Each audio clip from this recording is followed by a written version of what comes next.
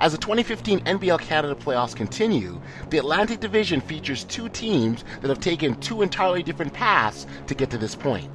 The Halifax Rainmen will be squaring off against the Island Storm. Halifax faced the Miracles in the opening round of the playoffs, while the Storm matched up with St. John.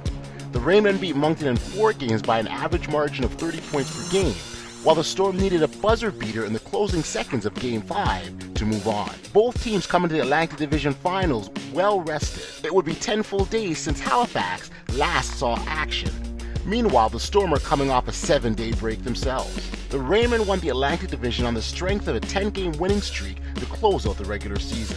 The division top spot was owned by the Storm for most of the second half of the regular season, until Halifax went on their incredible run to take it over, which included beating PEI twice in that stretch. The Island didn't finish the regular season exactly how they would have hoped, dropping 7 of their last 10 games and are coming out of a tough series with St. John. Having said that, the Island Storm entered the division finals in familiar territory as they come in as a second seed, much like they did last year en route to an NBL Canada Finals. Their series will open up with a pair of games in Halifax at the Scotiabank Centre, where the Rainmen went 11-6 on the regular season.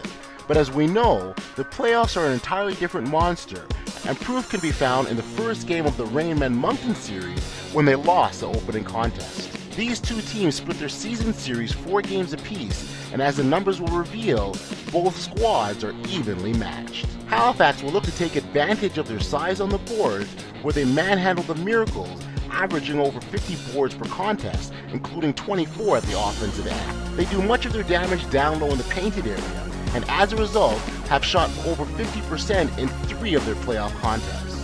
The Storm, who are a strong rebounding team in their own right, need to control that paint to give themselves a shot in this series. The Island are a high-volume 3-point shooting team, and although they haven't shot the ball particularly well from downtown, they have explosive scorers on their roster that could get hot at any given moment and make this a tough series for the Halifax defenders.